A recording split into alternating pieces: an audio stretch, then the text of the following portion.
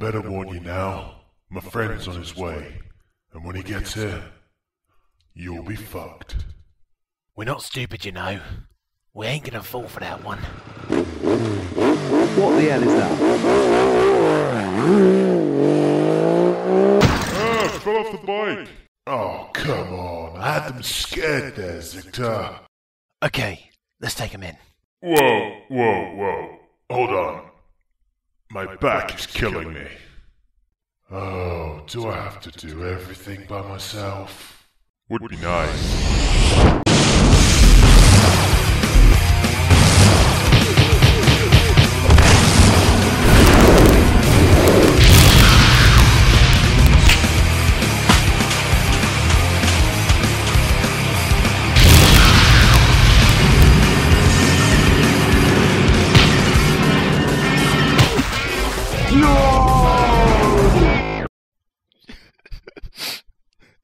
Wait, let me finish this one.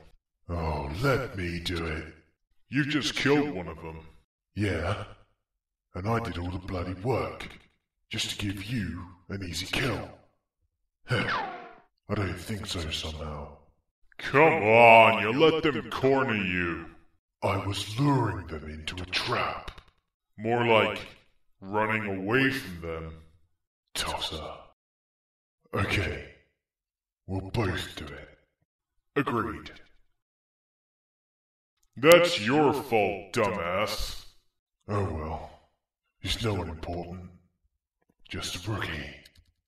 I didn't even get his name. No doubt we'll see him again.